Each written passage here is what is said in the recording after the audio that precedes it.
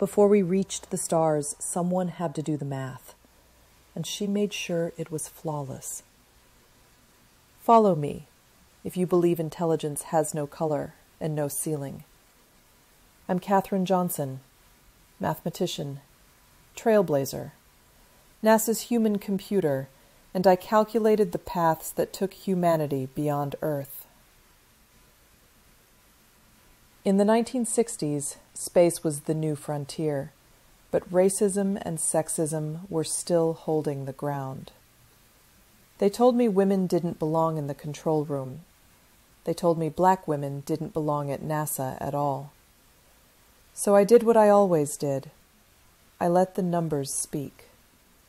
I verified trajectories for Mercury and Apollo missions, including John Glenn's first orbit around Earth. He refused to fly until I personally confirmed the equations. Because when the math is life or death, trust matters more than titles.